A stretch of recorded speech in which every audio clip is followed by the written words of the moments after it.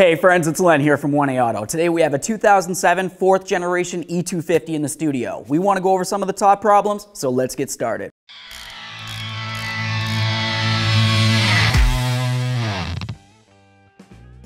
Okay friends, so you know me, one of the first things I always like to talk about in my videos is a safety issue. On this particular vehicle, the safety issue comes from the exhaust manifolds.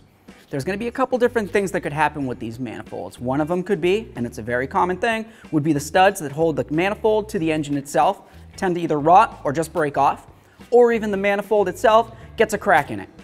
The reason why I say that this is a safety issue is mostly the fact that if you have an exhaust leak coming inside the engine compartment, there's a very big possibility that it could seep its way into the passenger compartment, which of course would be a very big deal, and you might find that you get headaches and even nausea if this happens. So symptoms for this, of course, would be the first thing that I said before. Maybe you smell a little bit of exhaust coming from the engine compartment. You really shouldn't, and you definitely shouldn't smell any inside the passenger compartment. Aside from that, another symptom that you might happen to notice, especially when the engine's cold, not when the engine's warmed up, is a ticking noise. The ticking noise is going to come from the manifold area where it connects to the engine.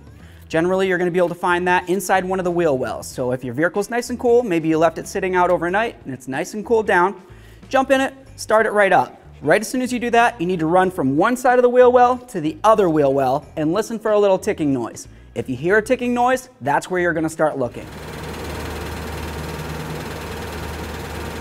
Reasons why you might hear a ticking noise would be, of course, when the metal's cold, everything's contracted. As soon as it warms up, things tend to expand a little bit and they're going to take up any little space that you might have, whether it's a crack or an issue with the seal due to a broken stud. Now fixes for this. Let's say that you found that exhaust tick. Maybe it's on the right side like it is on this particular vehicle. For us personally, we have 2 broken studs on this manifold that holds it to the engine. That's obviously a very big deal. If the studs are broken, there's no way that the nuts are going to be able to hold it to the engine, so it's going to create a loose contact and there's going to be exhaust fumes leaking going into the engine compartment. The best thing to do would be, of course, to remove the manifold completely.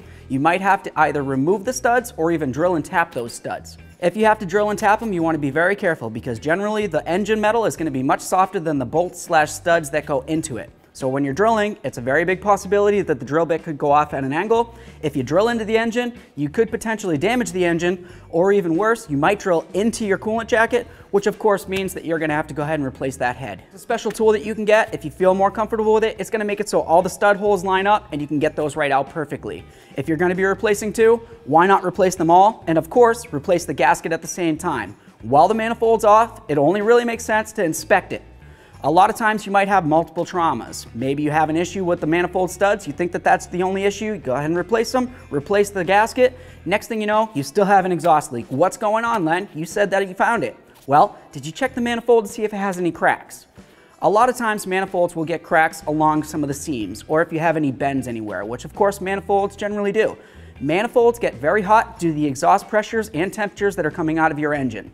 So if the metal expands because it's hot, and then it contracts very quickly, maybe you splash in a puddle or a little bit of slush in the snow or whatever the case may be, the metal's going to go from hot and expanded to contracted real quick and it might crack.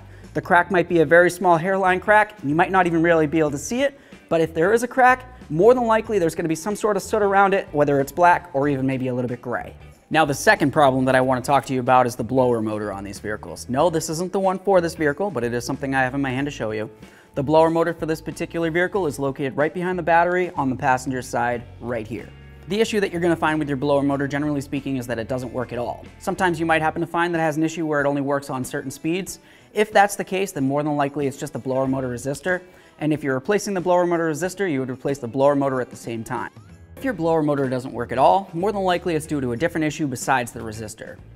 A lot of times on these particular vehicles, the wiring actually hangs down a little bit too low because maybe it came unsecured or maybe it's just a little bit loose in general, but it'll hang low and it'll rest up against your EGR tube. The EGR is an exhaust gas recirculation valve. Essentially, it's going to get very hot from the temperatures that are coming out of your exhaust and going back into the engine to be reburnt, so the tube's going to get hot. If wires are resting on it, well, of course, what's going to happen? They're going to end up melting. Once the wire melts and has exposed wire, well, of course, that's going to ground out onto that tube. If it grounds out, more than likely it's going to blow your fuse, and it's going to be your number 13 fuse on your particular vehicle. Now, if you happen to find a blown fuse, then obviously it's something you're going to have to diagnose. You don't just go ahead and replace the fuse and then expect everything's going to work well, because more than likely it won't for very long. The fuse is designed to be the weakest link inside your electrical system. So of course, if there's a grounded area where maybe the wire melted, or of course you have an issue with maybe that resistor that's overheating the wiring system or even the blower motor, the fuse is going to be the first thing that pops, and it says, we got a problem and we're not going any further than here. So things to check overall for this would be, of course, the fuse, the wiring to make sure you don't have any melts anyplace, the resistor, because you want to make sure that that's not damaged or corroded in any way, and of course that blower motor. Make sure it hasn't been overheating or anything like that. Now, the third problem we have for this vehicle comes down to engine misfires. Some of the symptoms that you might notice if you have an engine misfire, of course, would be probably a check engine light on. That's going to, of course, let you know that there's something going on, and if you were to pull the code, more than likely you might come up with a code that says P0301 through maybe P0308. Each number at the very end represents which cylinder the misfire is detected in. So if you have P0301, it's cylinder 1. 302, well, there you go, cylinder 2. With that said, that's going to help you diagnose in which direction you need to go. Not everybody has access to a scanner though, so a couple other things that you might happen to notice for symptoms would be maybe skipping or bucking from your engine. Maybe you try to accelerate and the vehicle just kind of and then maybe it takes off, but it just doesn't seem as fluid, and it definitely feels as though something's going on. Maybe you're sitting at a red light and you can feel just kind of the vehicle just shudder every once in a while. It's not that it's cold, it has a misfire and it needs to be checked out. So let's talk about a couple causes of why you might have an engine misfire. On these particular vehicles, the maintenance isn't due for the spark plugs till 100,000 miles, so that's a lot of miles before these spark plugs are due. With that said, a lot of things can break down over that amount of time. Not just the spark plug, because yeah, the spark plug can of course break down, especially down by that electrode area, but you might also notice that there's a heat crack in the spark plug porcelain up along the top there, or even, the most common culprit for this would have to do with the coil packs. So talking about the coil pack, it's going to come down to three separate pieces. You have the actual coil itself, which yeah, over time will break down, and of course it could become an issue. It's less likely though than if you have an issue with maybe the boot. If you were looking at it and you saw some issue that looked like this, maybe it's white or black or discolored in any way, or even if you were to try to grab your boot, you can't flex it, it's not flexible anymore. Maybe it's dry and brittle and it's even starting to crack. If that's an issue, this little piton that goes inside there, that goes from the top of your coil, just like this, to that spark plug, is going to be able to arc out and ground out to your engine instead of going down to the spark plug. So every time this is trying to say, hey, go ahead and spark up that combustion chamber down there, it's going to shoot the spark out and it's going to go to its quickest point, which would be right here, and ground out to the engine. So if you replace your spark plugs at 100,000 miles, it really only makes sense to go ahead and replace the boot and of course the spring that's located right underneath it. Now, a coil issue might not be as apparent as ours, where we have this area right here. Other times, it's going to be something that you can't even see. It's going to have to do with something right inside here, and like I said, you can't see it, so how are you going to diagnose it?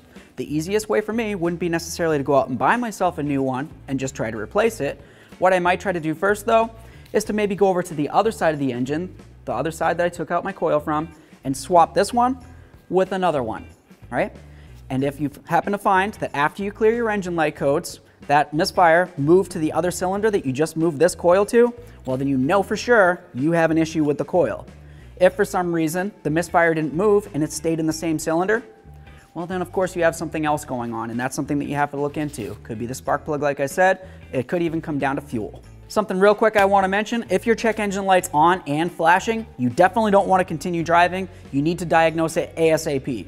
You could potentially cause detrimental damage to your engine, and in all honesty, you could damage your catalytic converter, both of which are very expensive. Now, the fourth problem on this particular vehicle comes down to the shifter knob. If you were to look at your steering column, you're going to have this big old lever right here, and it kind of just wobbles around. This is going to be very common on a lot of vehicles that have their shifter attached to the steering column. Some of the symptoms that you might notice with this, aside from just the wobble by your hand right here, would also be right up here at the indicator. What you might happen to notice is as I wobble this, it's kind of going in between gears here. In really bad cases, what you might happen to find is you might think you're in drive, but really you're in neutral, or even maybe you think you're in drive, or maybe you're in second. It could go kind of either way, and it might be an issue for safety. It's definitely something that you want to look into. Now, the causes for this would be located right inside your steering column. You'd have to take a whole bunch of things apart to get to it, so I can't really show you. In between this piece right here and the steering column itself should have an area where they're supposed to connect, and there should be a little plastic bushing in between there. Over time, if you try to shift your vehicle without actually pulling and then pulling it down, you're going to put a lot of wear and tear on the plastic bushing that's inside there. Other than that, there's a couple of pins that are in there as well, and those need to be replaced as well. Usually you can get it as a serviceable kit. Fixes for this are a little bit difficult. You're going to want to follow your service procedure, but essentially what you definitely want to make sure you do is always disconnect your battery. You of course have an airbag that's located right inside your steering wheel, and you definitely don't want to damage that. Something else that I would recommend that not everybody necessarily would do is make sure that you tie off your steering wheel so there's no way that it can spin around. Like I said, you have an airbag, so it's going to have a clock spring located back here. If this can spin around, once you take off your steering shaft, you're going to find that you have an airbag issue and you're more than likely going to have a light on your dash. Aside from those two things that I mentioned, of course, you definitely want to make sure that, like I said, you follow your service procedure and follow it to the T, because this is a safety issue and you definitely don't want your steering coming loose. The fifth problem for this comes down to transmission fluid leaks. So some of the symptoms for this, of course, maybe you find a little puddle of transmission fluid on the ground. That would be a severe case. Other than that, you're at a stop sign or a red light, you go to take off, your engine's RPMs goes up or your engine speed goes up, but your vehicle speed doesn't because the transmission is slipping. Other than that, you might happen to notice some jerking or shuddering coming from the transmission as you try to accelerate. These are all very common things, especially if you have low transmission fluid. And if you hear a whining noise coming from your transmission, you know your fluid's low. Now, to find where your transmission fluid leak is, it's going to be easiest if you're underneath the vehicle, obviously. You need to be able to see what's going on. If you were to come under here, the most common places that you might find transmission fluid would be around this little boot right here. And then, of course, if you were to look behind this plate right here, you're going to see where your transmission bell housing is. There's going to be a pump seal that's located inside up towards the forward end here. If it's leaking, the fluid's going to come down along this, it's going to sit in here, and it's going to make its way out right through there, right? Like I said, that's happening internally, right inside there, not on the outside of the transmission, obviously. With that said, if the fluid's leaking down along here, and then of course you're driving down the road, it's going to kind of blow back and it might make a big mess. Any fluid that you happen to find that looks like it's blowing back might make you think you have a different transmission leak, such as maybe your pan gasket, but it might actually be the issue, like I said, which would be located right in here. If it's the pump seal, then of course you would have to separate the transmission from the engine, and then of course replace the seal. You would replace all seals at the same time and more than likely service the transmission at the same time as well. Other than that, another common place to leak, even though I said that it might not be the culprit, would be the pan gasket itself. Sometimes when these are serviced, the bolts might either not be torqued properly, or they might just loosen up over time, in which case the gasket isn't going to be able to do its job, and you're going to have fluid that comes out along the pan in between the transmission and the pan itself. Other fairly common places would be right here, the selector shaft seal. That might leak and then come down along your pan, make you think you have a pan gasket leak. Even on the passenger side of the transmission, you have where your cooler lines go in. Those could come along here. A lot of times they'll get rusted and rotted, and you'll have to replace those as well. Moving along towards the rear of the transmission, you're going to see the tail shaft seal, which is located right here. That's where the drive shaft goes right into. If this seal is leaking, you're going to see fluid coming out all down along here and even through this little weep hole. It's going to probably make a mess, and you're probably even going to see some dripping onto your exhaust. Now for fixes for this, what you're going to want to do is locate the leak. Obviously, if you have a major leak and it's a big old mess under here, it's going to kind of be hard to determine where it's coming from. If that's the case, the best thing you could do, of course, would be to clean it down the best you can.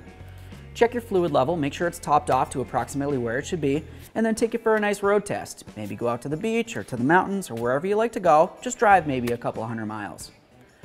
Assuming that there's no transmission issues, you'd want to, of course, bring it back into wherever you can work on it, and you're going to want to take a look. At that point, you should be able to see a pretty apparent transmission fluid leak. With all that said, of course, transmission fluid is a chemical in itself, so if you get it on your hands or even in your eyes, it's going to be a major issue, so make sure you have hand and eye protection.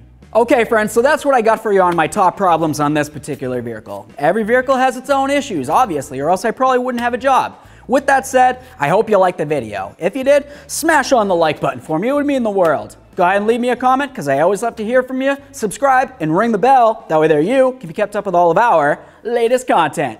Thanks.